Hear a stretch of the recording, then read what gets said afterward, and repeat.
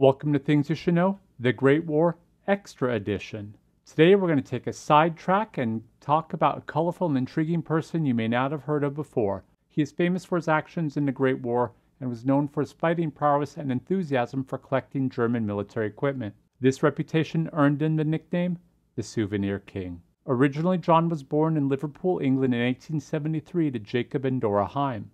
John always wanted to join the military, and at age 14 he attempted to join the British Army, but the Army returned him when John's mother protested. At the age of 16 he enlisted in the Royal Navy, but was discharged by the age of 18 because he had contracted malaria. For unknown reasons, he left his family and emigrated to Australia in 1904. After arriving in Australia, he successfully joined the Australian Imperial Force and was promptly discharged as medically unfit in 1915. He was able to join a second time on May 8, 1916, at the ripe old age of 44, and was assigned to the 45th Battalion. After completing his training in England, he was sent to the Western Front in 1917. In June 1917, he captured 60 German soldiers during the Battle of Messines by himself, and is supposed to have the largest number of individual kills in the entire Australian Imperial Force during World War I. It is said he was most effective in combat when attacking German positions, where he had utilized his new favorite weapon, the brand new Mills bombs, a new type of hand grenade. It was also in these assaults of German positions that he would collect the loot that he became known for.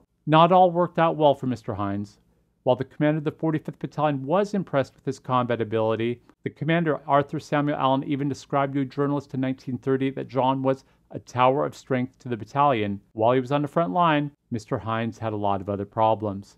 He had an alcohol problem, and with the many promotions he got, he was court-martialed at least 9 times for drunkenness, impeding military police, forging entries on his paybook, being absent without leave. He stole a horse and traded it for a bottle of whiskey. Unfortunately, he was injured during a gas attack and did not heal in time to return to the end of the war by 1918.